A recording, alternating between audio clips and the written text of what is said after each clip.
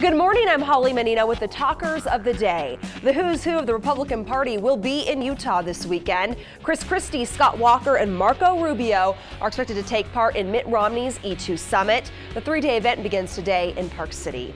Hillary Clinton poked a little fun at her campaign wardrobe in her first Instagram post.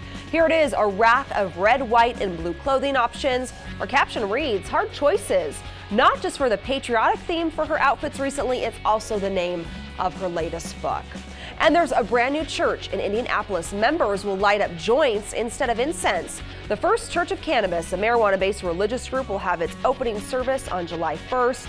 That's when Indiana's new religious freedom law goes into effect. The church's founder says the law protects the use of marijuana for religious ceremonies.